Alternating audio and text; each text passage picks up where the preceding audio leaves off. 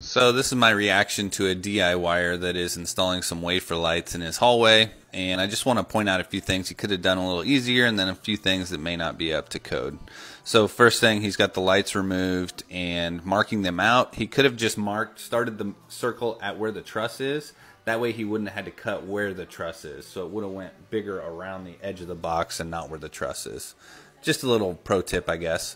Now he's got the holes cut, headed up to the attic. As you'll see, he's got J boxes. I love that because the box fill would be too much in that LED wafer J box.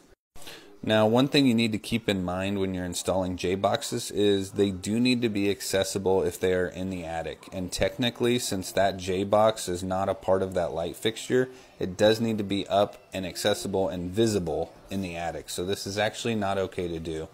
He's got his wires stripped out, cutting. Another thing you want to make sure of is make sure that you have 6 inches measured from the back of the box worth of wire. This is so that you can make changes. It's easy to deal with. Same thing here. That needs to be 6 inches of wire.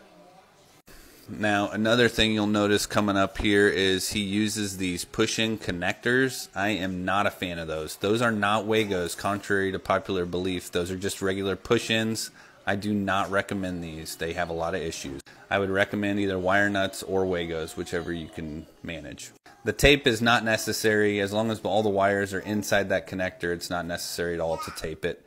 Now he's screwing the box in, which I do recommend. There again, that should have been up and accessible out of the insulation. He's got his wire stapled in, and overall, I'd say for a DIYer, he did a very good job. If it was a professional, not so much, but honestly, for a DIYer, I'd say great job.